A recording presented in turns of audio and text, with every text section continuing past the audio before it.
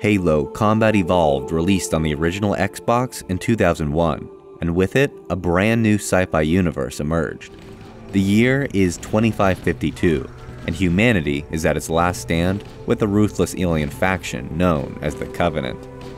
A massive superstructure, a halo, designed by the enigmatic Forerunners, may be the key to ending the war, but it's also home to an invasive parasitic life form called the Flood that threatens all life in the galaxy. It's also a game that wore its inspirations on its sleeve. James Cameron's Aliens, John Carpenter's The Thing, Larry Niven's Ringworld novels. Halo CE pulled from a lot of different sci-fi stories to tell its own. It was Halo 2 where I think the series really found its footing, introducing countless new additions and further fleshing out the unique aspects of its predecessor. While the game is best known for its incredible impact on multiplayer with its Xbox Live features, I think that reputation overshadows the fact that Halo 2 expanded the universe in a way that most franchises can only dream of. Halo 2 will be 20 years old this year, so I thought it was the perfect time to revisit the game, to discuss its incredible world building and all the clever ways that Bungie Studios conveyed it to players.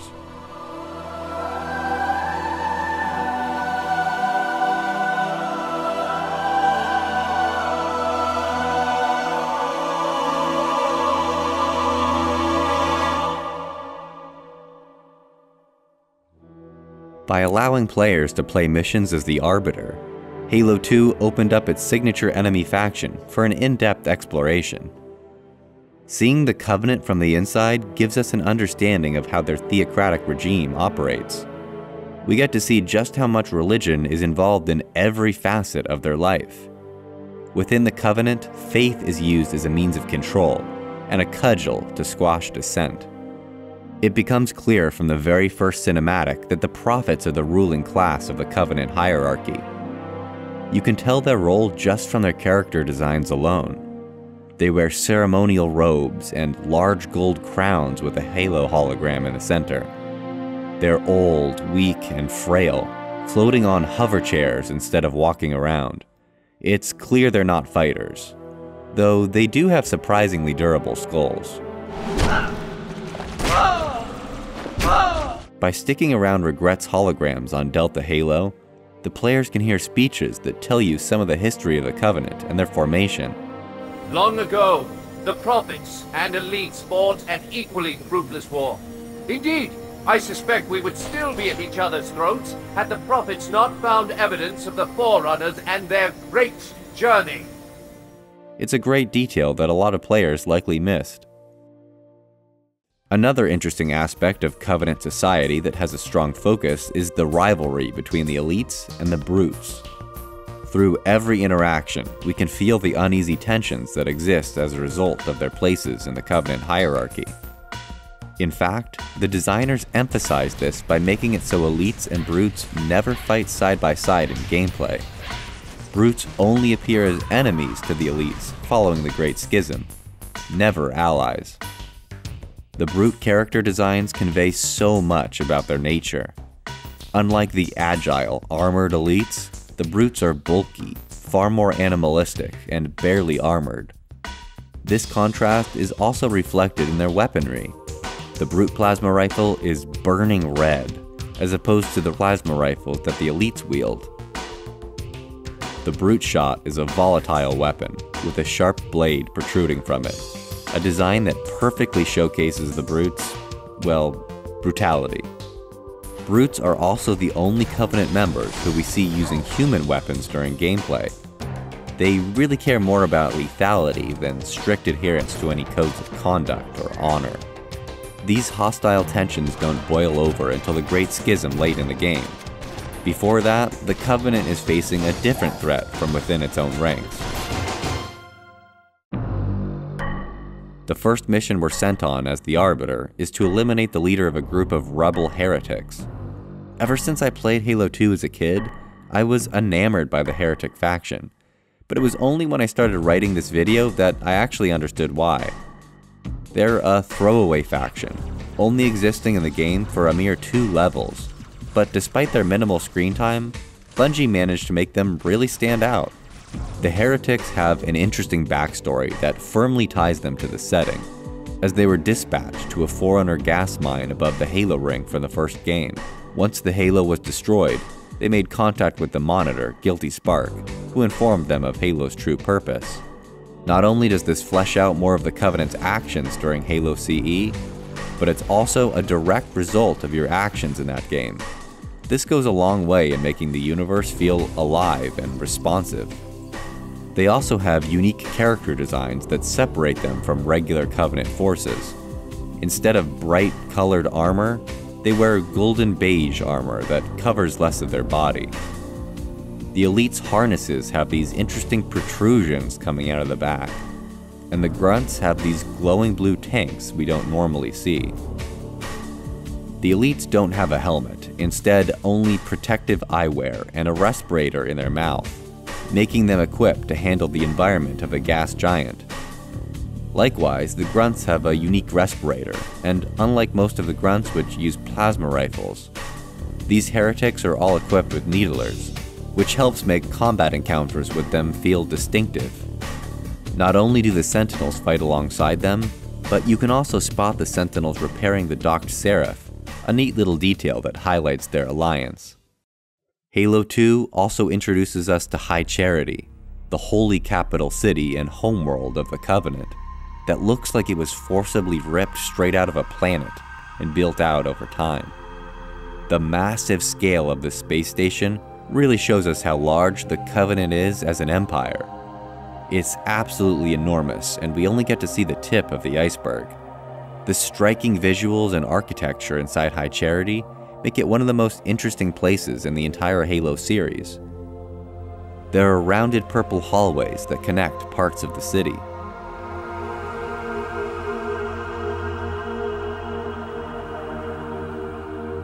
Gravity lifts used for transportation across different levels and chasms. Decorative glass shards hanging from the ceiling. Outdoor areas that, given the Covenant's focus on faith, likely serve as prayer gardens. Anti-gravity pillars and platforms suspended in the air.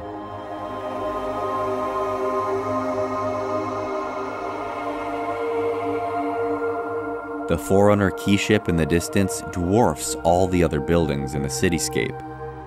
It's illuminated by a bright light from above, showing the incredible reverence they hold for it. It's not difficult to tell that this thing is highly important to the Covenant. All throughout the city, you can hear the Prophet of Truth make these broadcasts. There are those who said this day would never come. What are they to say now? You can imagine how this would have been used before the Great Schism, most likely for announcements and organized prayers. High Charity isn't the only homeworld we visit, because the Covenant launched their invasion of Earth, forcing Master Chief and the UNSC to fight back in Africa. Old Mombasa is a gritty and worn-down place. Unlike the stereotypical cyberpunk city you might expect to see in the year 2552, these city outskirts feel outdated and quaint, not dissimilar to the way that a lot of the UNSC weapons and technology is. It feels real, rugged, and lived in.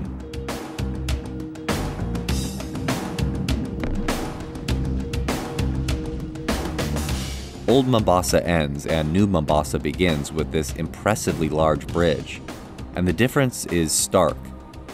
It instantly feels more high-tech. There's bright, digital signage and automated mechanisms on the highway. In contrast to Old Mombasa, New Mombasa is a more traditionally futuristic city. The buildings are sleek and huge. There are skyscrapers with company logos. However, New Mombasa still isn't a cyberpunk city. In fact, it's almost minimalist. Despite it being a metropolis, it has open scenic areas and decorative waterfalls.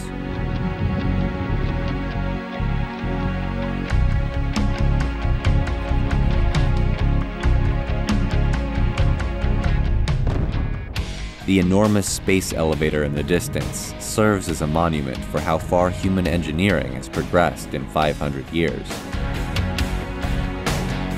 New Mombasa is what I would consider the weakest part of the game's world building, something Bungie would rectify by revisiting it in Halo 3 ODST, where it feels much more alive and realized.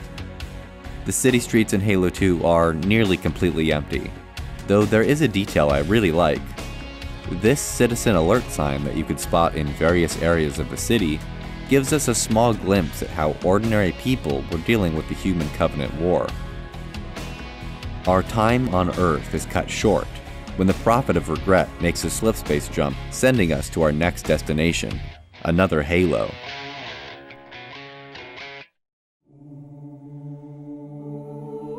Halo Combat Evolved deliberately kept the ring devoid of living creatures to make the introduction of the Flood more impactful.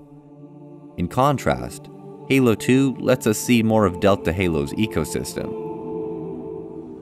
The ring has birds flying in the distance and fish swimming underwater. It doesn't give us a comprehensive view of the ring's wildlife, but it's enough to convey that the Halo installations aren't lifeless. There's more of the classic Forerunner architecture and megastructures from Halo CE, but bigger in scope and more elaborate in design. Even more prominent than those, however, are these ancient stone temple ruins. In fact, they're one of the most important visuals in Halo 2, spanning not only the campaign, but the multiplayer maps too. They're older than any of the other Forerunner architecture on Delta Halo, and often even housed in visibly newer structures, which implies they were transported to the ring as opposed to being built here. Were the Forerunners preserving relics of their history? Or were they studying their own origins? We never get a solid answer in the game, only speculation. A small but intriguing detail is that the Forerunner holo panels show a hand that looks remarkably human, but with 6 fingers, further obfuscating the already nebulous connection between Forerunners and humanity. Did their race have a 6-fingered hand? Or is it a depiction of a human hand, mirrored to imply ambidextrous use? Like Installation 4, this ring also has its own monitor, 2401 Penitent Tangent. For some reason, I always liked him as a kid, even though he only appears for a few lines and we don't learn anything concrete about him. I think that's why I liked him.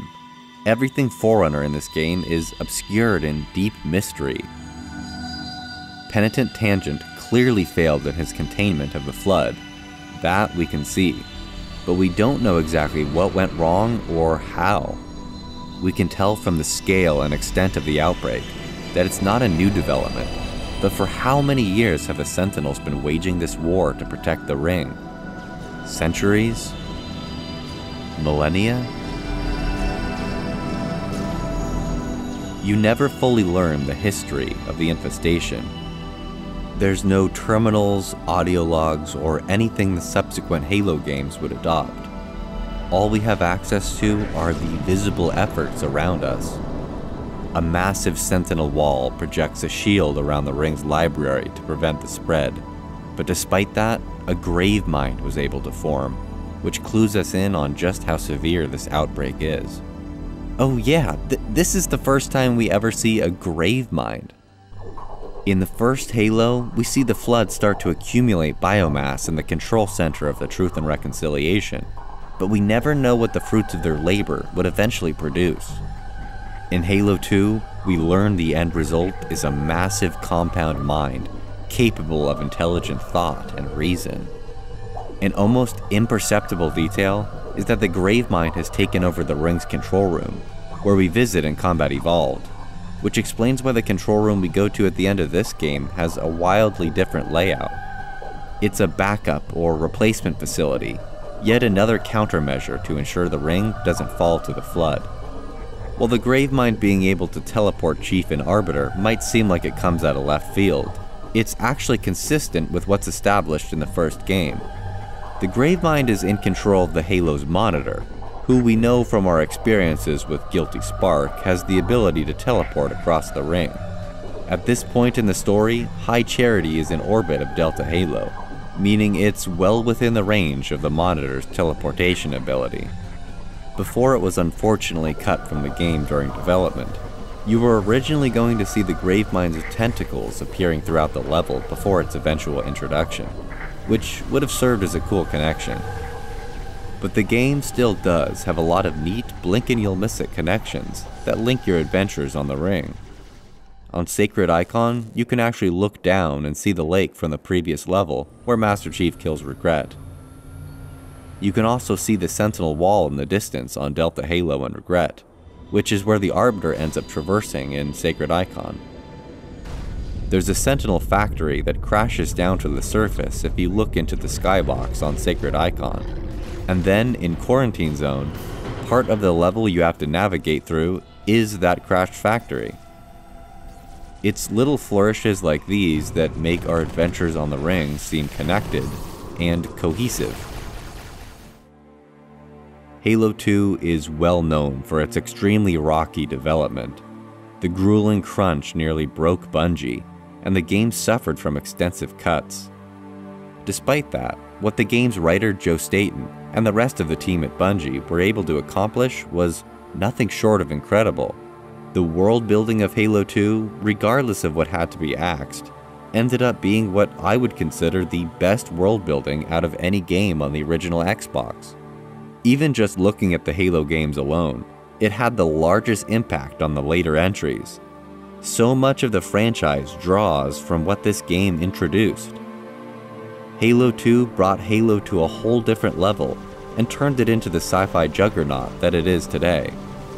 Its reputation may be centered around its multiplayer component, but 20 years later, Halo 2's campaign still gives players a well-thought-out and engaging universe to sink their teeth into.